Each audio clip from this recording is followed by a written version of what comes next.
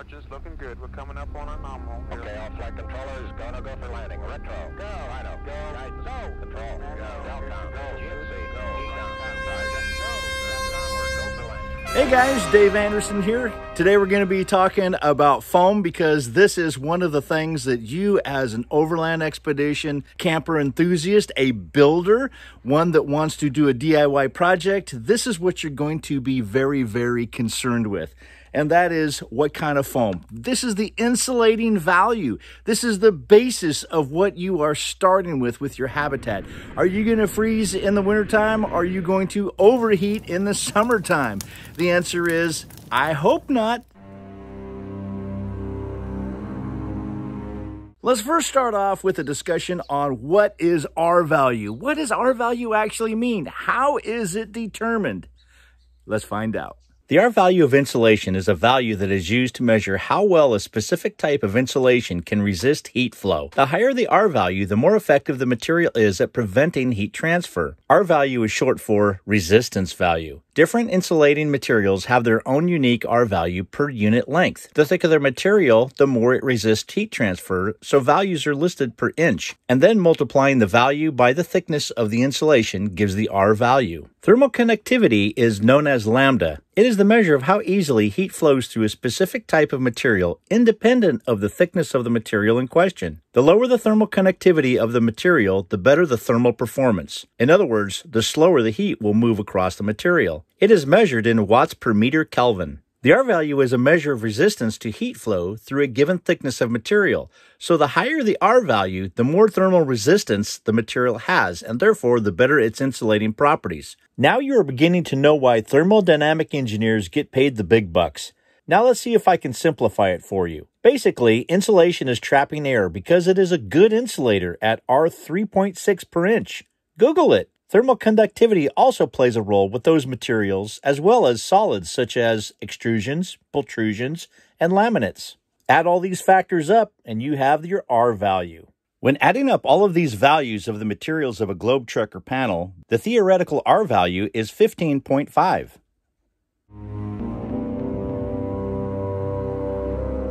The Federal Trade Commission, with the participation and support of the insulation industry, created an objective method for reporting the performance of residential insulation materials. This method is called the RValue Rule. It mandates specific ASTM methods for thermal testing. Specifically, ASTM C518, Standard Test Method for Steady-State Thermal Transmission Properties. This test uses a heat flow meter apparatus. The heat flow meter consists of a cold plate and a hot plate, which incorporates heat flux transducers for measuring heat flow. The material to be measured is placed between two plates, which are controlled to different temperatures to create a heat flow from hot to cold plate, which is measured by the transducers. Tests are commonly performed with a mean temperature between 35 degrees Fahrenheit and 100 degrees Fahrenheit, with the most common being 75 degrees Fahrenheit. A temperature difference of 40 degrees Fahrenheit to 50 degrees is commonly used. The end result is the thermal conductivity and thermal resistance value are determined. These values can be used to determine energy loss through material. All right, now that you're armed with some knowledge of how insulation works and how they get that R value, so let's get right into the pros and cons of polyisosanurate PIR insulation. Polyisosanurate foam is nothing more than a rigid polyurethane foam, and oftentimes they are spoken in the same sentence. PIR insulation builds upon the PUR insulation's many benefits. The difference being that polyisosanurate foam is the upgraded version of polyurethane foam. Only a small portion of the rigid polyurethane foam volume consists of solid material. At a density of 40 kilograms per meter cubed, usual in building applications, the solid plastic material makes up only 5% of the volume, and cell walls that can withstand mechanical loads due to its rigidity and anti-buckling properties. Polyisosanurate foam has excellent fire retardancy. PIR slows the spread of flames and reduces the smoke emitted from the fire when compared to PUR products. PIR insulation has such a high thermal performance, it requires only half the thickness of other mineral-based insulation products because of the blowing agent that is used in the foam making process. Currently, pentane is used as the blowing agent for PIR insulation. It is considered desirable as a blowing agent because of the following characteristics: lower zero ozone depletion potential, non-toxic, low thermal conductivity to produce expected R value, economically feasible, readily available, meet fire test requirements, and to meet building code requirements. Several European polyurethane producers had successfully used hydrocarbons as a blowing agent, and the potential for their use in polyisosanurate insulation was explored. Once formulation work began, extensive physical property and fire testing was conducted. Continued assessment confirmed pentane was the most suitable candidate as a replacement for a hydrocarbon blowing agent. Let's talk about that blowing agent because there's something odd happening in this chart. It appears as though the colder it gets, the less effective PIR insulation becomes. Keep in mind that this chart shows typical lower or mid-grade PIR foam densities. Also keep in mind, if you stray away from the ASTM C518 standards, all types of insulation will vary their R value over different temperatures. The PIR insulation used in globe trucker panels is rated at R7 to R7.4.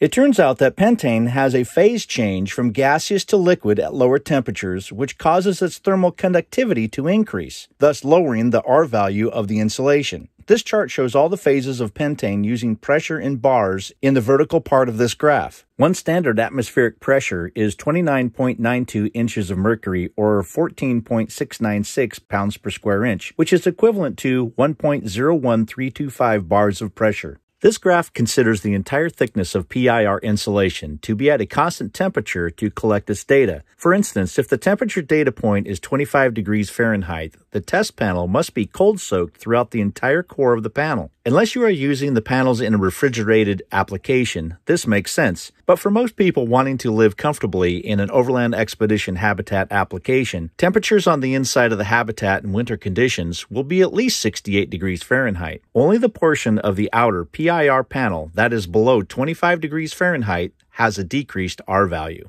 One way to help eliminate the outer portions of the PIR panel to succumb to temperatures below 25 degrees Fahrenheit is to insulate it from extreme cold. Globe Trekker engineered panels accomplish this with the use of thick layers of FRP and Asdel, Asdel being twice as strong as wood with half the weight and twice the R value. What's more, even with PIR insulation becoming less thermally resistant at freezing temperatures, it still remains a higher R value than XPS or EPS. XPS being highly regarded in the refrigerated truck market. XPS insulation at an R value of 5 will gain as much as 10% thermal resistance at 25 degrees Fahrenheit and below. This puts XPS at an R value of 5.5. While medium-density PIR that has been cold-soaked throughout the entire core of the panel drops to 5.5. Higher-density PIR, like the insulation used in globe trucker panels, are at least 1 R value higher still. Meanwhile, in the real world, remember this fact. Only the portion of the outer PIR panel that is below 25 degrees Fahrenheit has a decreased R value.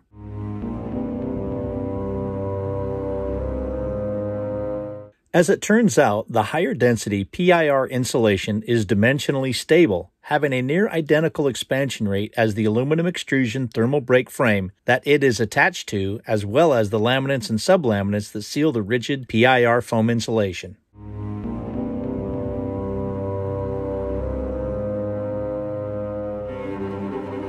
Indeed, a friend of mine told me that PIR insulation may give off cyanide gases when burned. In fact, burning any polyurethane foam, rubber sole athletic shoes, plastics, and other common materials, hydrogen gas is produced. Exposure to concentrations of 200 to 500 parts per million of air for 30 minutes is usually fatal. However, at sustained carbon monoxide concentrations above only 150 to 200 parts per million, disorientation, unconsciousness, and death are possible. The moral of the story is twofold. If there are any plastics on fire, you shouldn't go out of your way to inhale the smoke. And carbon monoxide is just as dangerous to be around, if not more so. And lastly, the better insulated that your panels are and the longer that they last, you will also save money because you can decrease the amount of BTUs that your heater is producing or the amount of BTUs that your air conditioner has to produce. You can decrease the size of your solar panels. You don't have to run so many batteries. Everything is a little bit more efficient, lighter weight, It is a win-win. Lower BTU heaters and air conditioning units are also lower in cost. Over time, this saves you lots and lots of green.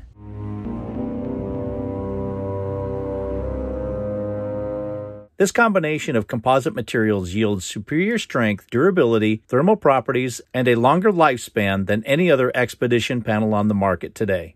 And once again, I'm going to leave all of the references that I use in this video in the description. So about the only thing that I did not cover was the gassing off of the blowing agents, but pretty much that happens across the board. These panels have blowing agents in them that when they're manufactured, the R value is pretty high, but they gas off over time.